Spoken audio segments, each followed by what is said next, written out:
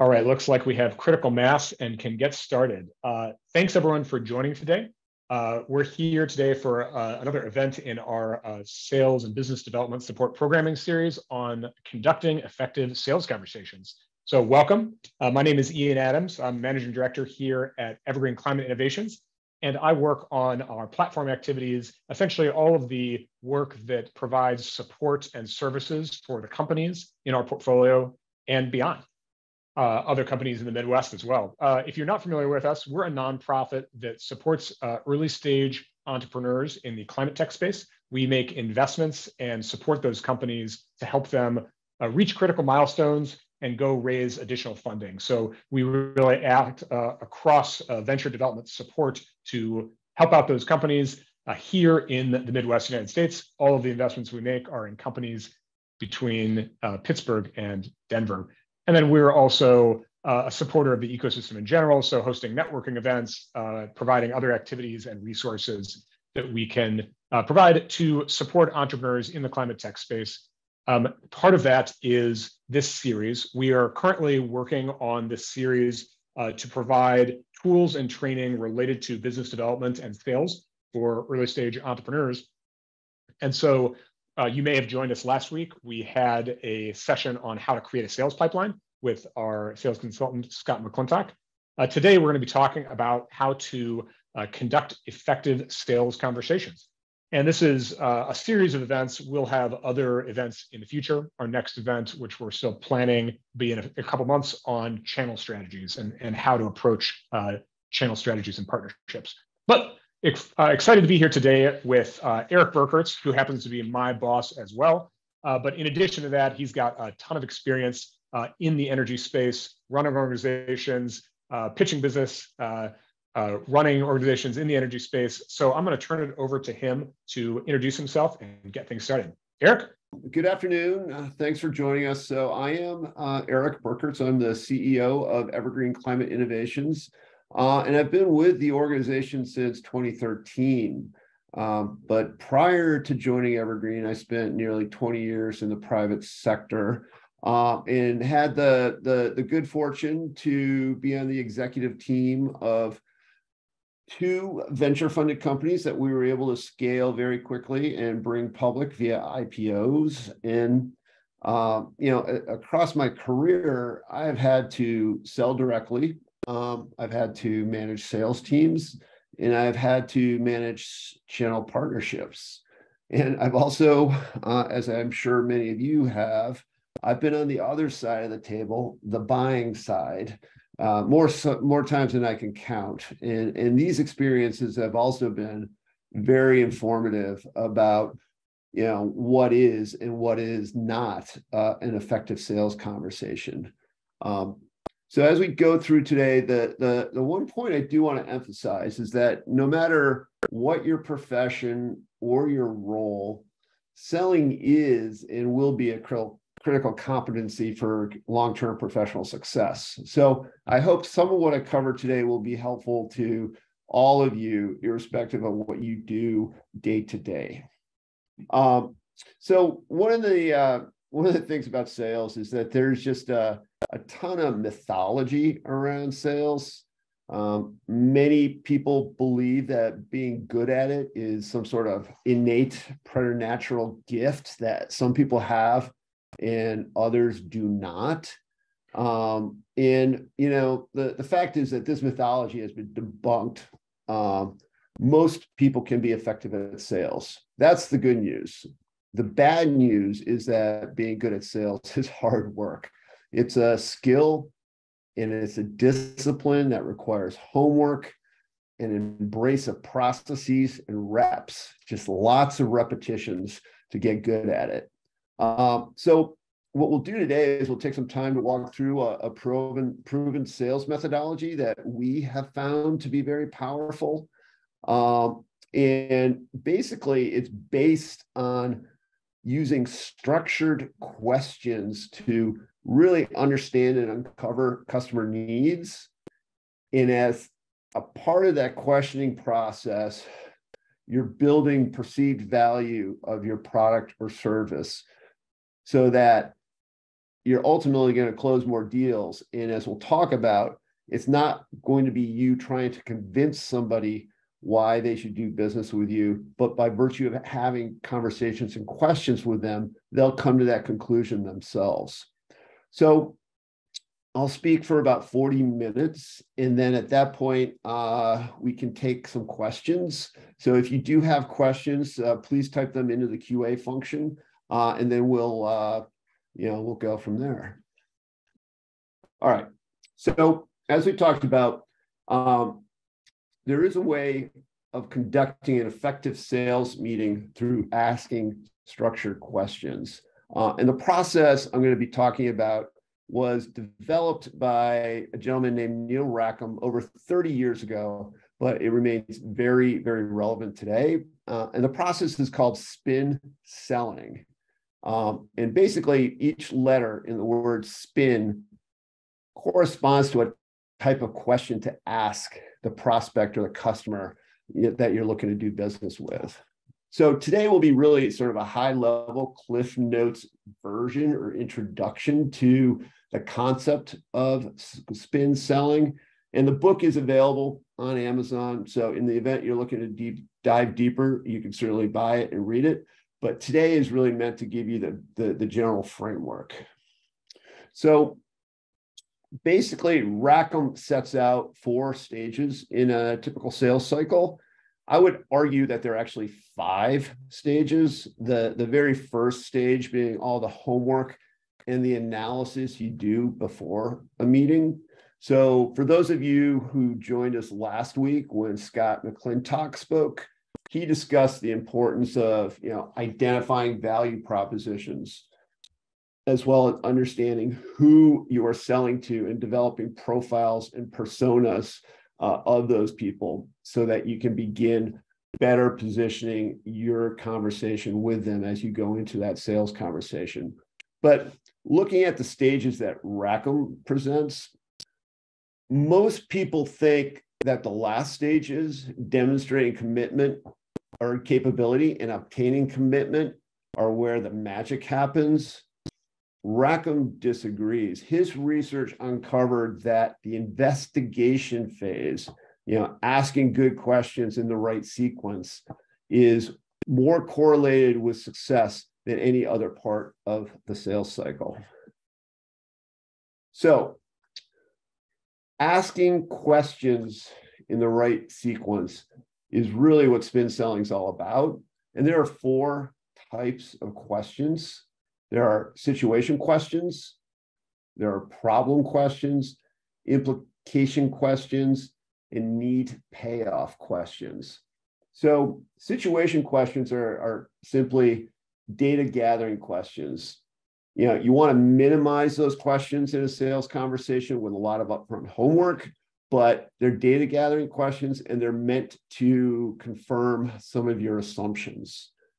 Problem questions are really the questions meant to uncover problems, challenges, dissatisfaction, pain points. Implication questions are questions that explore the effects and consequences of a client's problem. And then the need payoff question really focus the discussion on solutions.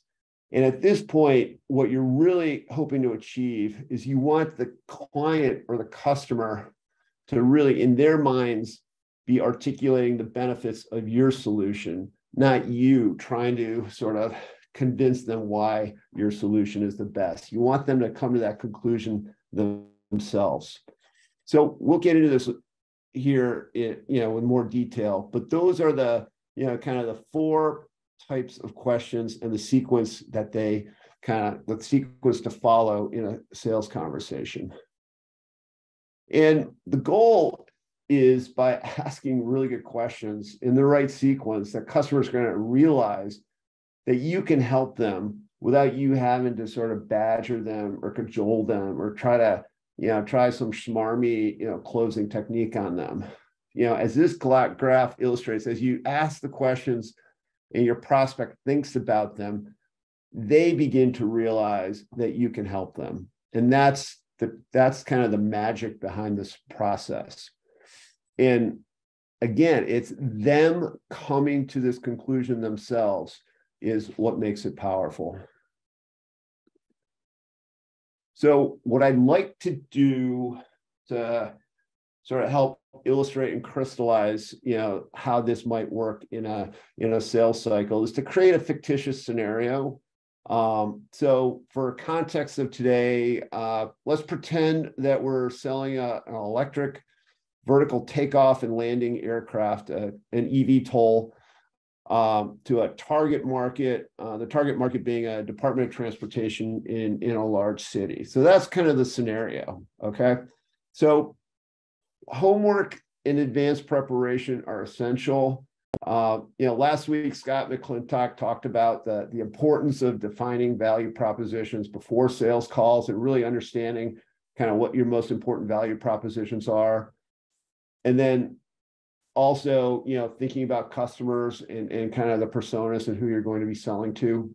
One framework that I've found helpful, before going into sales calls is to sort of take this framework here and work through it.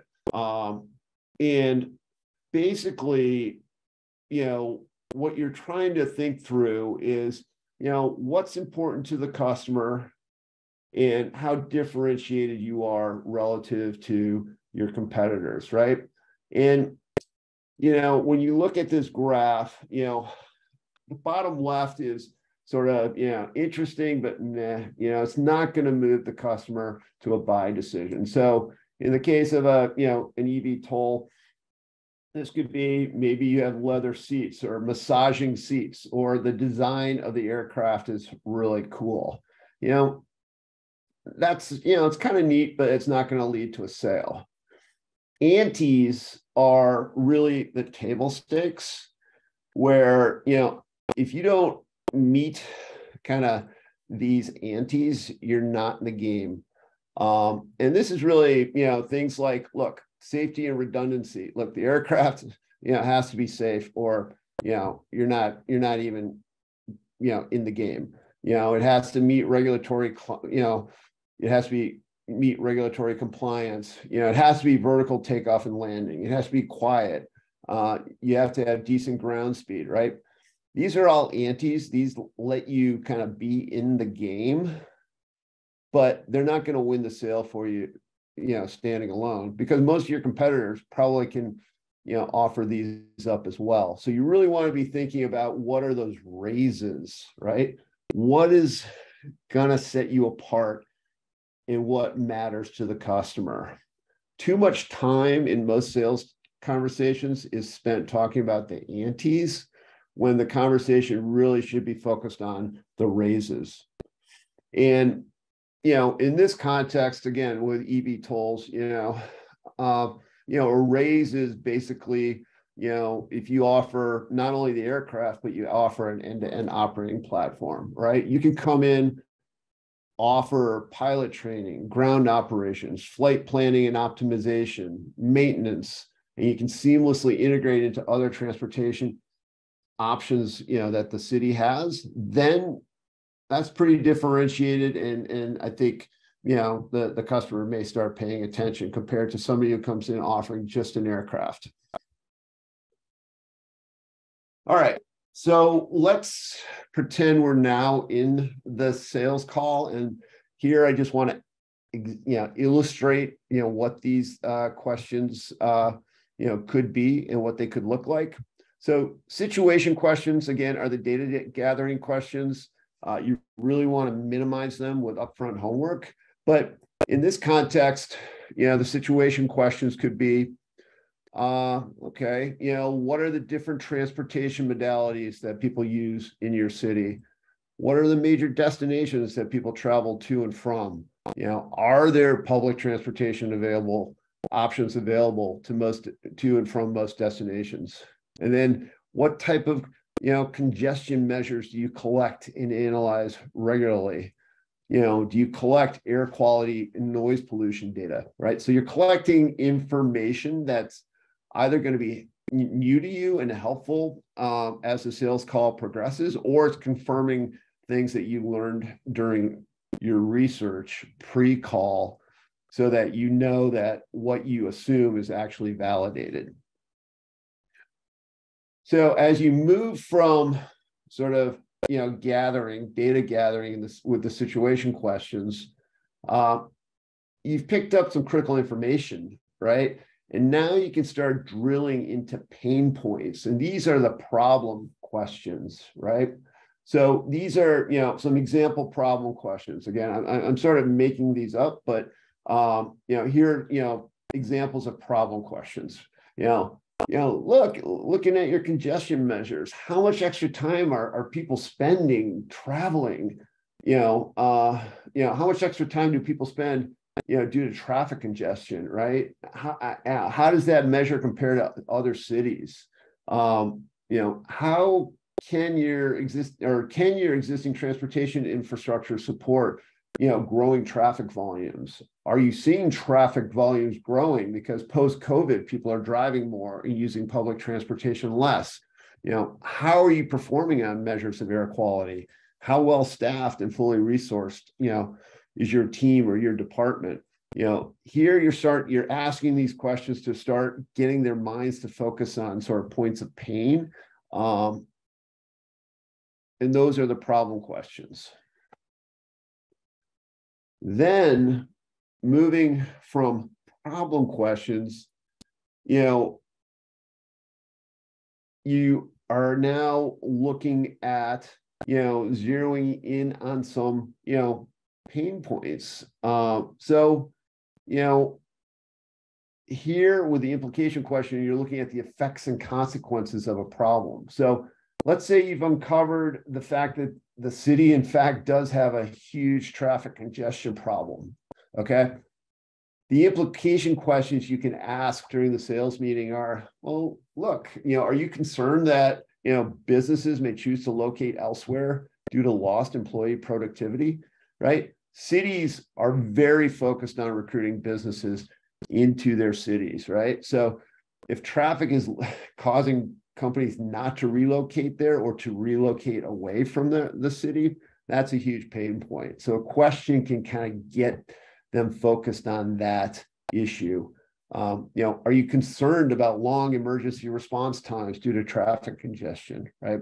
Cities are concerned about their citizens. And if people are, in harm's way because, ambulances and public services can't reach them due to congestion, that's a problem. You can ask a question about, setting aside budget concerns. Would you even have the time or the space and the public support to build new infrastructure? Cities are dense. It's really hard to build a new road or to expand a road, right? That's why perhaps a vertical takeoff and landing aircraft would be pretty cool. Let's look at another example. Let's say you uncovered that, the city really is dealing with, significant air quality issues, right? Here you can kind of start putting a fine point on this by saying, look, are you concerned about public health risks tied to traffic pollution? Are your, Black, brown communities disproportionately impacted by traffic congestion and pollution? Are you on track to meet your climate action commitments? These are, the implication questions that really start getting them to realize they've got a problem on their hands. Another uncovered problem, you find out that the DOT is under-resourced, understaffed, and overworked. So, the implication questions could be, are you too busy putting out fires to take on a big new project? Are you being asked to do more with less and less support? How will you solve the challenges you highlight, with no time or little support available, right? Here, you really want them, by thinking about and answering your implication questions, to have them come to the conclusion that they have a problem, right? It's really important.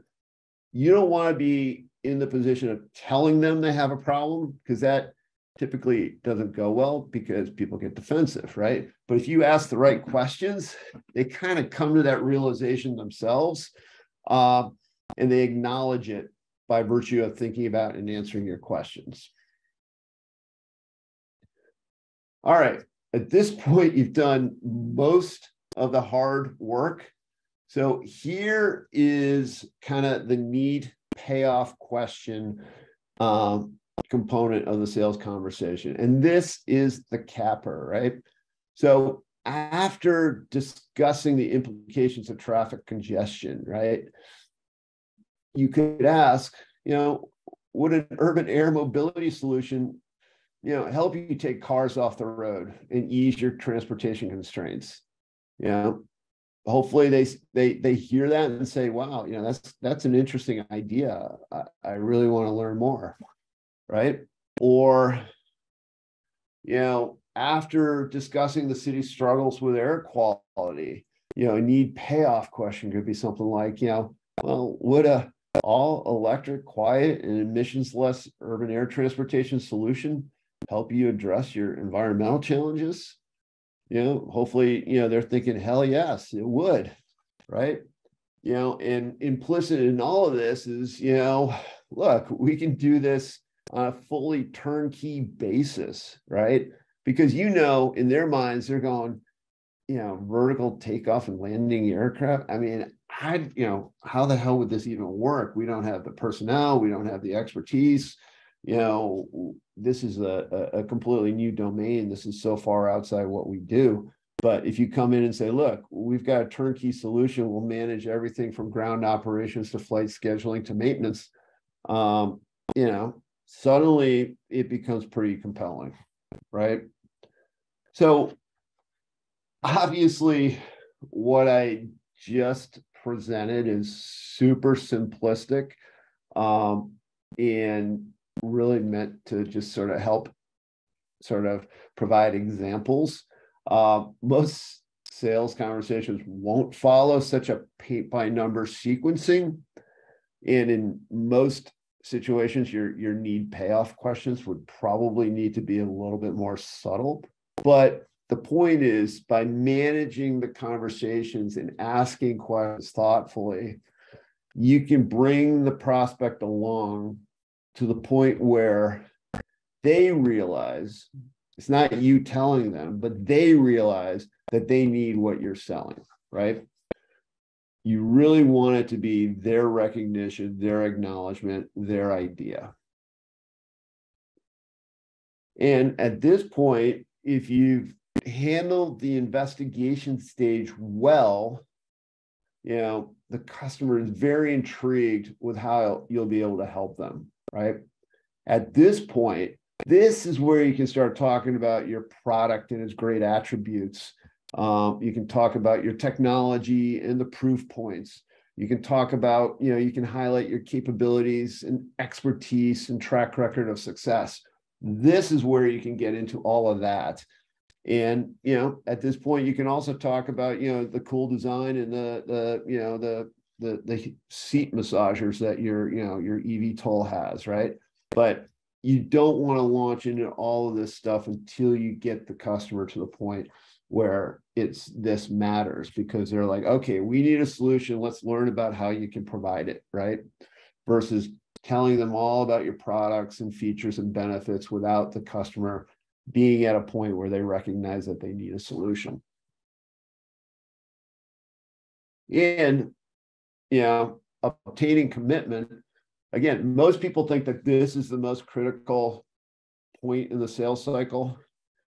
You want to manage the conversation and the process where the decision has already been made at this point. The decision to move forward with you has already been made, right?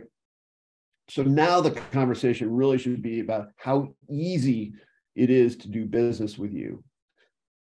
You want to highlight, how low friction it is working with you. You're not going to be time consuming. There's not going to be a ton of hassle working with you. You're going to be super responsive. They're not going to get slammed with hidden fees. All of these things that, just really illustrate that it's easy to do business with you, right? So at this point, you've obtained the commitment without having to use, some sort of magical art of persuasion or some, schmarmy closing technique, right? It's just by methodically executing, and asking questions and kind of bringing the customer along so that they realize it's, so they think that it's their idea, not you telling them that they need to buy what you need or that they have a problem. It's examining their situation, asking questions so that they come to that conclusion and acknowledgement themselves. All right. So with that, we can certainly open it up to questions if people have those.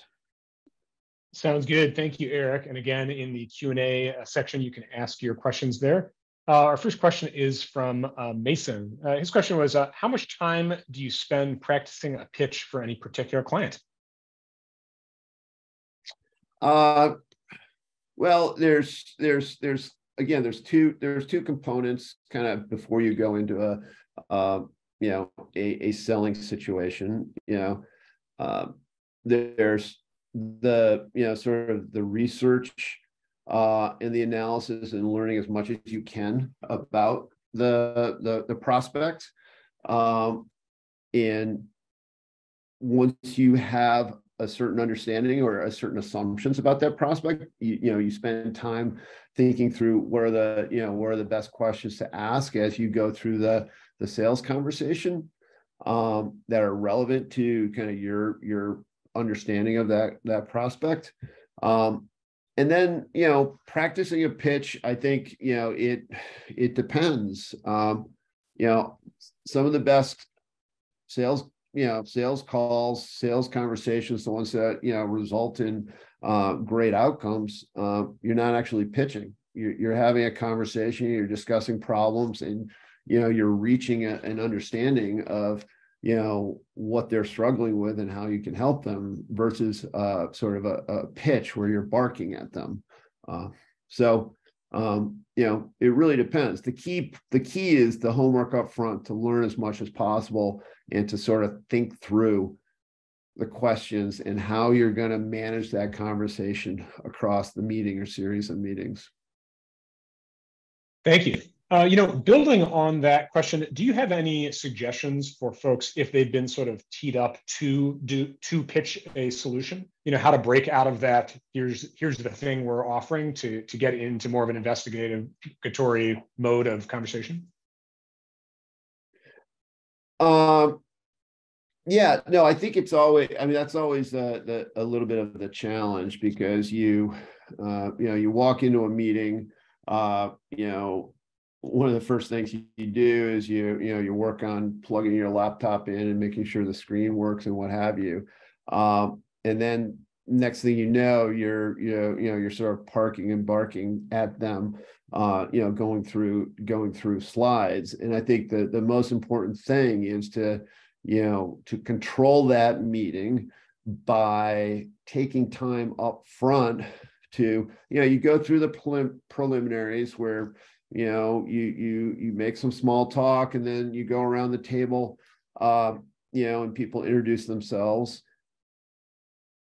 And rather than immediately jump into the pitch at that point, take time to say, it would be really helpful to us if we could, ask some questions and, get into a conversation with them, versus, again, launching immediately into sort of a park and bark pitch. Thank you. All right, our next question is related to partnerships. So this person said, I work in strategic partnerships. Since Erik mentioned he has worked in partnerships as well, could he provide what he sees as differences between pitching to prospective partners as opposed to prospective customers? Well, it's an interesting question because sometimes there's a distinction between sales and business development, where there are certain sales contexts where you're taking a shrink wrapped box and trying to sell as many of those shrink wrapped boxes as possible, right? Whereas business development is more of a situation where you walk into a prospect or sit down with a potential partner and you really don't know exactly where that conversation is going to go. but by virtue of the dialogue in asking the questions and thinking creatively, you mutually start cultivating and developing a kind of a mutually beneficial solution. So again, it's sitting down and having conversations about both perspectives on where your partner sees opportunity. Similarly, having conversations about where your partner sees challenges, offering up your own perspectives on whether you're seeing those same challenges or seeing those same opportunities, and then working constructively and collaboratively to find out how to run together. Thank you. All right, we had a question about sharing the slides. Yes, we will share the slides afterwards. Well, since we're at a good stopping place now, I'm going to turn it over to Ali to share a few updates. If you have a question that you've been mulling, you still have a couple minutes to tee one up in the box. But for now, let's shift things over to Ali to share a few updates of upcoming activities and events. Lovely. Thank you so much, Erik. And thank you, Ian. I want to take this time to share out some upcoming opportunities, some accelerator deadlines that are coming up, and some other events that may be relevant to you all.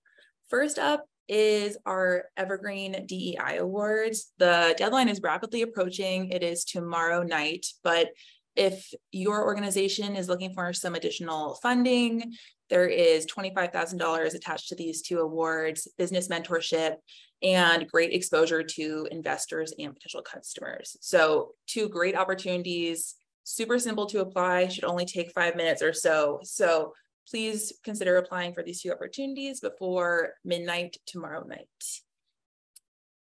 Evergreen also partners with a lot of other organizations across the greater Midwest, partially through the Heartland Climate Tech Partnership. So I'd recommend checking out heartland-climate.org to find a great database full of accelerators, physical lab spaces, incubators, and awards beyond just the DEI awards that we do to help continue your startup along in its commercialization journey.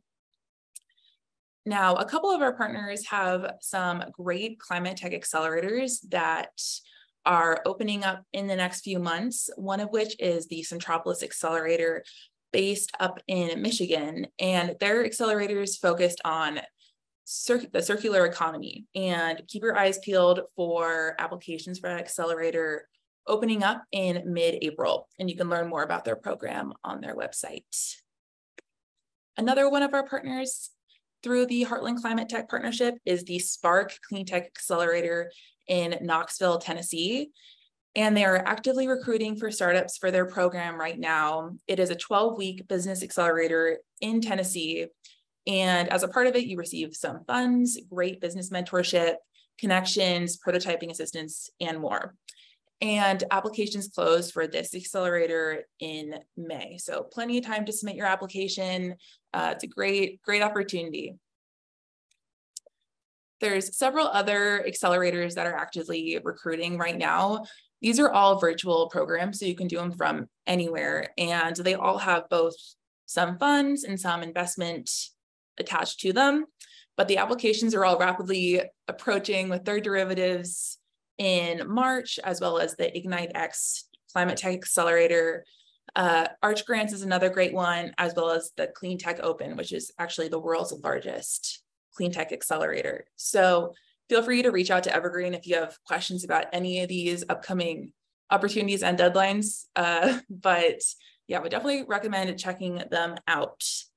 And with that, here's our email address if you do have any additional questions on all of these opportunities that I just shared out. I know there's a lot, but lots of great stuff for climate tech entrepreneurs. People want to help you, so please consider applying for these opportunities. With that, I'll pass it back over to you, Ian, to close things out. Wonderful. Thank you so much, Ali. Haven't heard any additional questions. So with this, I want to say thanks to everyone who joined us today.